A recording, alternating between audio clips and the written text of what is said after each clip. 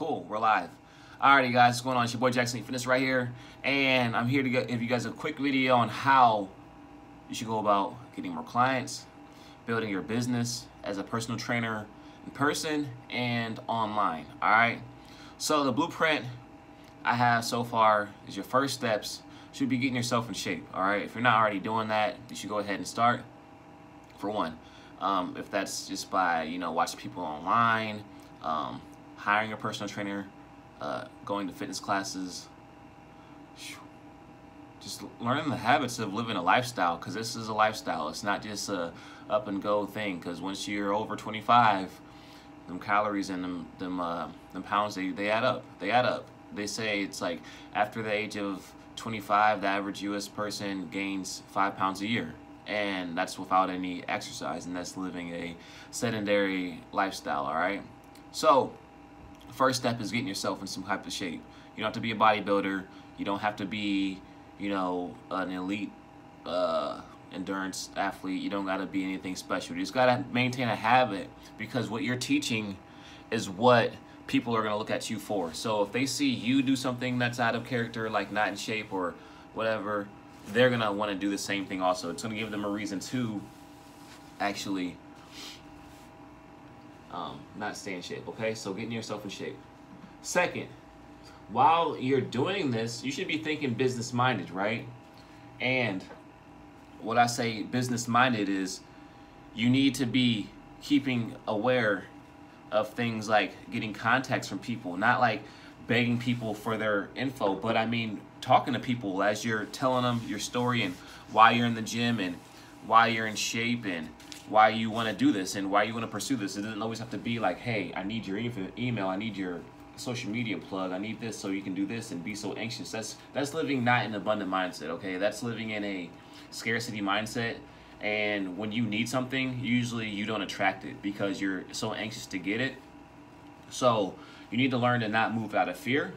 For one, personal training itself and coaching it's not easy to get into. It's not easy to get all these clients. It's not easy to have people come up to you and ask you to pay you for advice. It's something that you gotta just have a little bit of patience on. So getting their contact is something that you can do, and how you can go about doing this is going to people. Here's an example. You're working out in the gym, and you just see somebody working out, and they may do something that you don't think is correct. You don't go up to them and be like, hey, that's wrong. You need to do this because I read this.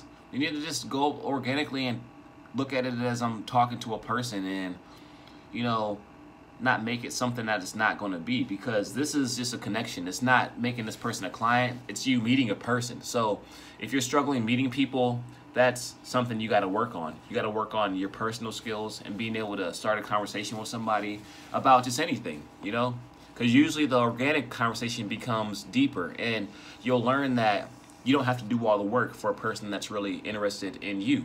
So if they're interested in you, they'll be interested in giving you more information about them, okay? So you got to kind of it's like fishing. You got to fish, and you got to throw a reel out, which is like starting a conversation with the person, okay? You get the conversation going, and your goal isn't just to get their info. Your goal is to make a connection with the person. So you got to change your mindset and thinking about how you're connecting with this person, okay? So, just talk to them. Notice something about them. Notice something that's going on with that person to strike a conversation. Like, hey, that's a really cool workout outfit you got on. Where'd you get it from? Boom. I got it from such and such. It starts the conversation, gets it open. Your job is to keep that conversation going.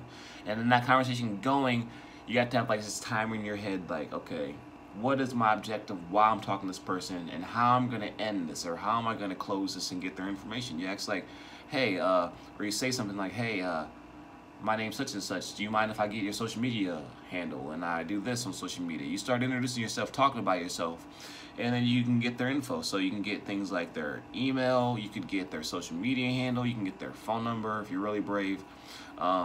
So yeah, that's how you go about it. You don't go about it with a scarcity mindset, and you don't go with it pushing, I need to make the sale on somebody. You go about it as you want to meet a person and be genuinely interested in meeting that person, and let them know who you are, because getting the client is a relationship. It's not really a sale, it's a relationship, okay? So that's one tip that you can do if you're interested in getting more clients for your business or building your online presence. Is just getting to know people, sharing about yourself and what you're about, and maybe they'll want to pay you for their time, you know. And this is not a skill that's learned overnight. It's not learned over a scarcity mindset. Okay. So with that being said, I am running a Patreon class on Monday, Wednesdays, and Fridays, and they'll be at 6 a.m. So if you're interested in signing up, go ahead and click the link below.